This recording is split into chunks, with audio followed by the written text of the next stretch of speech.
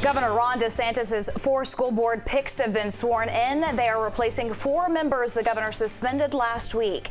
Good evening, and thank you for joining us. I'm Naja Sherman. And I'm Jim Barry. Some of the new board members will only serve a few months, but still vow to shake things up. CBS 4's Jacqueline Quinn is at the Broward County School Board. So, Jacqueline, how was the atmosphere there this morning?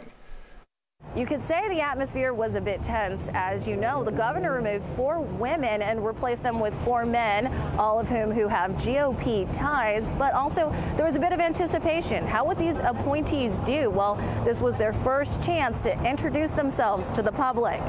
I, Ryan Ryder, do solemnly swear. The swearing-in ceremony started promptly at 8:30 this morning, with the new appointees setting their focus on students and a new start. I'm honored and grateful the governor has entrusted me with the privilege and the real responsibility of serving the children, families, and taxpayers of Broward County. Shortly after, the board appointed Tori Alston as chair and Lori Aldeff as vice chair.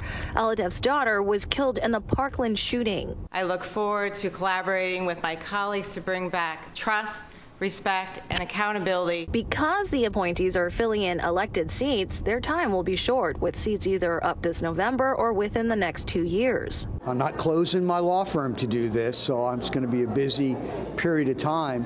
But here, there's a lot of challenges. Kevin Tynan, a former school board member and lawyer, says the grand jury report will provide a roadmap for security, but they're now also walking into budget season. How we spend our dollars is probably the most important thing we accomplish. Manuel Serrano, a former baseball player and business owner, tells us he will begin learning about new proposals immediately. Students and parents first, academic achievement, I'm going to keep repeating it, with real metrics, safety. We need to continue to address it and actually have action plans. Tori Alston is another businessman and a former Broward County commissioner. He says we're in a crisis. As we look at the math, reading, and writing scores for all different demographics, so we're in crisis. And you need a solid board who understands governing, who understands their role of oversight, and who knows their fiduciary responsibility. Ryan Ryder comes from a construction background and military service. He tells us he's hoping to help address infrastructure issues and support teachers. It's a really delicate balance, and so this board is going to work hard in doing that, and we're going to support them as much as we can.